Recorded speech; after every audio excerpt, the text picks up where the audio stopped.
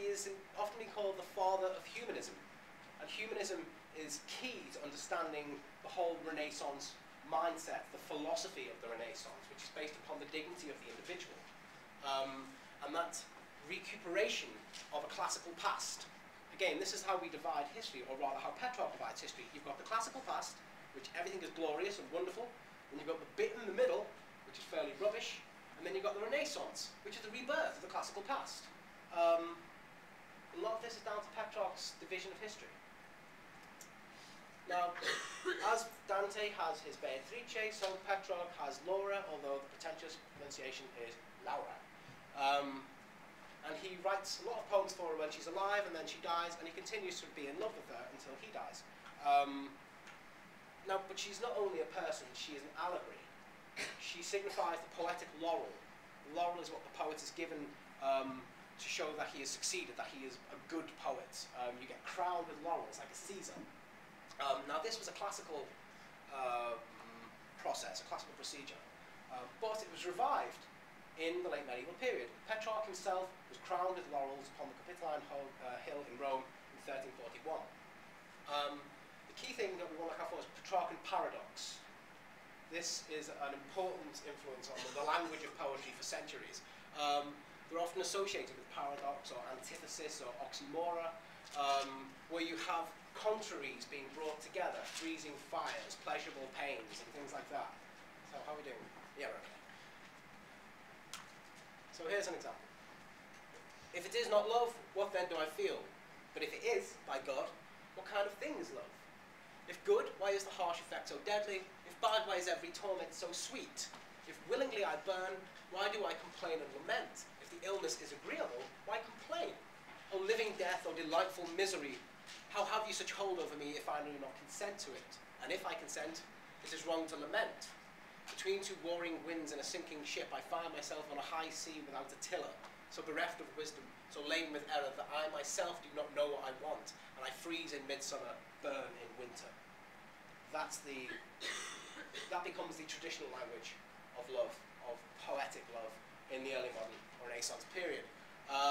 So if you look at the line there, O viva morte, o dilectoso male, living death, sweet pain. So many poets write in this way. And it's not that they're two contraries, it's that you can feel, Petrarch always argued that the one mind in the same exact moment can hold two different and contrary thoughts. And so the Petrarchan paradox is not just a nice cosmetic thing to do, it's saying that we don't necessarily always think one thing or want one thing. We might sometimes want what's bad for us and know that it's bad for us, but want it anyway. So Petrarch is always torn in this way. Whereas Dante is saying this is what love is, and love is terrible, and he gives that allegorical personification of love, Petrarch's saying, I don't even know what it is I'm feeling. Is this what love is? I don't know.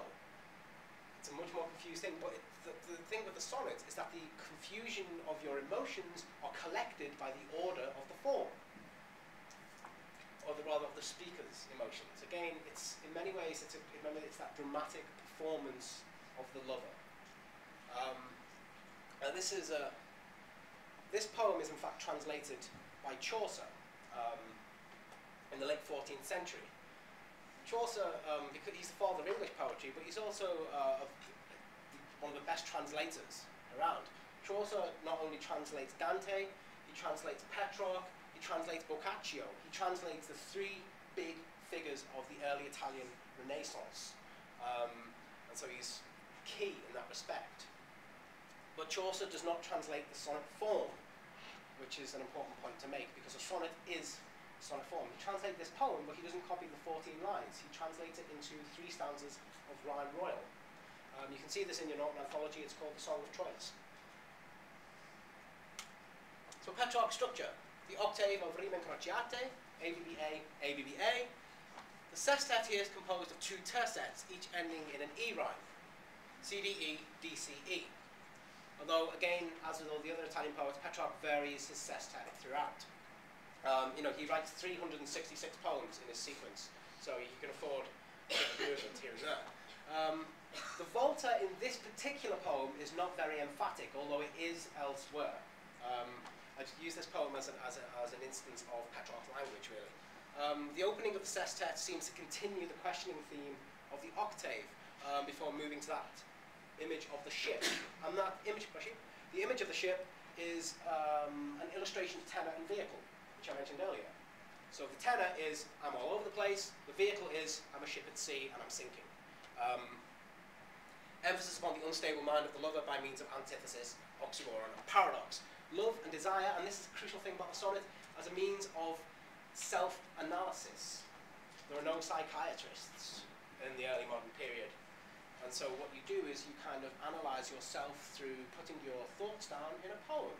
And you pull it to bits. It's what a literary form called an anatomy. Anatomy, as we think of it now, is just pulling it apart. And that's human anatomy. That's sort of looking at bits and pieces inside. And it is linked to that. But anatomy, you can anatomise your own mind. You can take it to pieces. Or the speaker in the sequence can anatomise his own mind. I'm not just being sort of overly sort of sexist or anything here. They're usually the sonnet, people who write sonnets are men. And they elevate the women they love, or the perfected figures. Although some women do write sonnets later on as well. Thomas Wyatt. Look at him. He's the first person to bring the sonnet form to England. Who does he look like, do you think? Hamlet's father. A bit like Hamlet's dad, yeah. Historical figure. Henry VIII. Henry VIII, yes, exactly. Big beard, hat at jaunty angle. Vaguely looks like he wants to fight you. That's Holbein's sketch. And look at that sort of, look at that looking askance. That kind of, it's the equivalent of, are you trying to take my picture? Well, of course, this seems a very odd thing to do because Holbein obviously would have had to sit there for hours. So Wyatt just sitting there gradually getting more annoyed. But yeah, he dresses like Henry because that's what you do, because Henry was the superstar of the court. So if you wanted to be a player in court, you had to try and dress like Henry. So big beard, nice hat, furs. Wyatt, again, central, bringing the sonnet form to England. Now, this is his translation of a poem by Petrarch. Again, if you're going to write a sonnet, you'll translate Petrarch for the most part. So Una candida cerva, a white doe appeared upon the green grass. So in Petrarch's poem, I'll just translate it quickly. A white doe upon the green grass appeared to me with 2 horns of gold, signifying the medieval practice of women wearing their hair in kind of horns. Between 2 rivers in the shadow of a laurel tree, when the sun was at its highest point. It was such a wonderful sight that I abandoned everything else to follow this deer, just as the miser sort of sweetens his misery by following or seeking treasure. But Nessun me toki, do not touch me, was written around her neck with diamonds and topazes, because it pleased Caesar to make me free. At this point, the sun was in its highest point in the sky. My eyes were weary with looking, but not satisfied, when I fell into the water and she disappeared. Right, very imagistic, very allegorical. The cerva, the deer, the doe, is in fact Laura, of course. It's mentioned right there, in the shadow of a laurel tree. And it's also something about the evanescence of poetic inspiration, because it vanishes before you can grasp it, because Laura is, of course, the poetic laurel also. Now, Wyatt's version of this is very different indeed. Whoso lists to hunt, I know where is in hind, but as for me, alas, I may no more. The vain travail hath wearied me so sore, I am of them that farthest cometh behind, yet may I by no means my wearied mind draw from the deer, but as she fleeth afore, fainting I follow.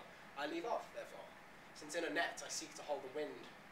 Who lists her hunt, I put him out of doubt, as well as I may spend his time in vain, and grain with diamonds and letters plain, there is written about her fair neck round about, nolle me tangere, for Caesar's I am, and wild for to hold, though I seem tame. Right. It's an adaptation rather than a direct translation of Petrarch. Anyone know anything about Thomas Wyatt at all? Anyone come across him? Yes? No? Yes, absolutely. Thomas Wyatt was allegedly Anne Boleyn's boyfriend before Henry VIII stepped in. So, in this poem, he's describing a deer, but he has to leave off because he's one of those that cometh far behind. He is not an elevated figure. So as he tries to draw, she runs away, but he kind of helping drawn back to her. And of course at the end, do not touch me, for Caesar's I am. Caesar, Henry, there's the possibility to read that relationship into the poem, as many people have done. Of course, Wyatt's not going to say this directly because Henry